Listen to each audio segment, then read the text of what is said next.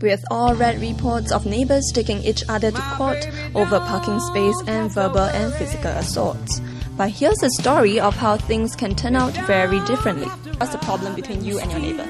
Well, there was one day my dad, he found that the bicycle, our bicycle, which you can see, right, there was one wheel missing at the front. And basically when we were looking around, hey, where did our wheel go? So basically we saw one wheel at the lift landing up there, and our wheel is like missing. So like we went out to take a look, and actually like our neighbour took our wheel and replaced his wheel. So basically he took that the wheel which was like punctured and left it on the lift landing. And after a few days, then that guy we were thinking like, who did that? Then my mom actually saw that guy with our wheel, because our wheel is a bit old. So like the guy like went in front of her to and fro, right in front of her, to and fro.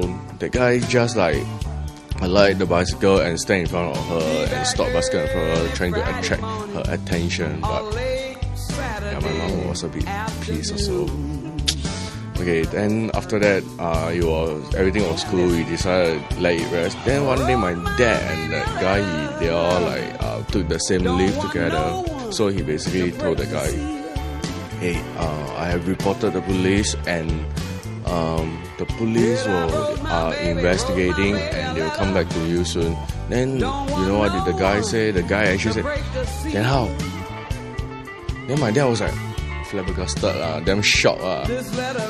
Then then my dad just keep continuing, "Hey, you better be careful about this kind of thing, you better don't do this anymore."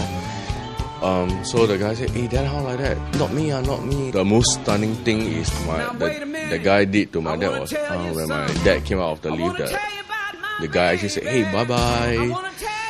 Yeah, so yeah, it was quite shocking. Did you talk to him about it before, or you know? Actually, he saw me. He know who am I lah. I didn't talk to him. I don't want to create problem. He's a bit like mentally challenged actually. Sometimes like when I finish work or when I go to work, I'll bump into him and act as nothing has happened. Despite being upset over the incident, Jack and his family decided not to go to the police as they believe that their neighbour is mentally disabled. In our next segment, we visit Jack's neighbours to get their side of the story.